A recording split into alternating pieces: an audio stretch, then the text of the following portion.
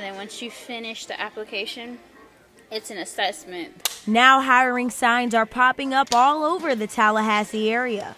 Stores seeking new employees, and plenty of people are submitting their application to apply for these jobs. This decrease affects many people within the Tallahassee region, including Sierra Sam, that utilizes the Career Source Center for employment.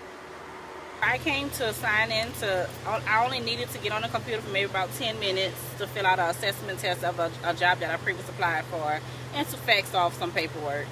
I was told I was not able to stay because I have holes in my pants. And she's not the only person affected. 47-year-old Thomas Anger is seeking a job and says if he doesn't get one soon, homeless may be his only option.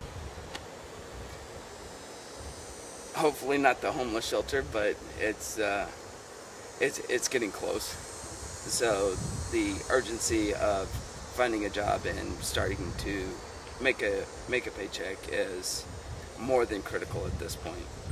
As you can see behind me, this building holds the Career Source Center, where over 8,000 unemployed residents are currently seeking job opportunities and guidance, leaving them and their families with no source of income.